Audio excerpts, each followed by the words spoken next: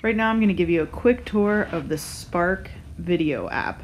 When you get into this app, you will initially log in with your school enterprise ID, and then once you're in, it works very similar to the other apps where you just press the plus sign down at the bottom to get started. The first thing it will do is it will ask you for a title. Once you have your title in, you just press next, and then you'll be presented with a number of different templates that you could use. Now you could start from scratch, but I would suggest that you go ahead and use a template because the template has a really nice built-in storyboard feature. So when you choose your template, they're all set up pretty much the same way. Down at the bottom, you'll see a series of slides that sort of give you an overview of what goes into the video or what could go into the video. At the top, you'll see different ideas for layout, theme, resizing, and music.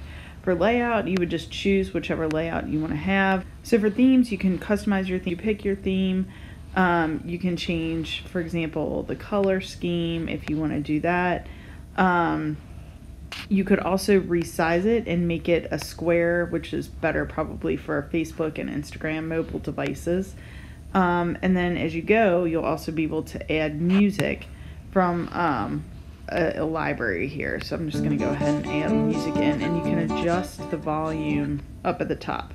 Now, to get started with my presentation, I just pressed the plus sign to add things. So here, if I was going to add a photo, I could choose a photo from my iPad, I could search for free photos, or I could connect something like Google Drive if I wanted to.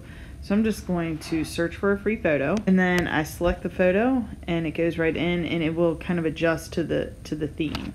If I wanted to add a title, I would just press the plus sign, select text. I could also sort of resize, reposition things on the page if I want to do that. And the next thing I might do is add some, like a voiceover, and I just press and hold the microphone and it will record as long as I'm holding it. So I might just say sloths are great. That drops my recording in there. I've added 3 seconds to it, and when I'm ready, I just go on to my next slide. It will give me a little idea about what I should be typing or what I should be adding here. Here it says the concept. I can touch that light bulb and it goes away. And I can preview everything by pressing play. And when I'm happy with my production, I just press the little arrow at the top and I choose Save to Camera Roll. And that's it for the overview.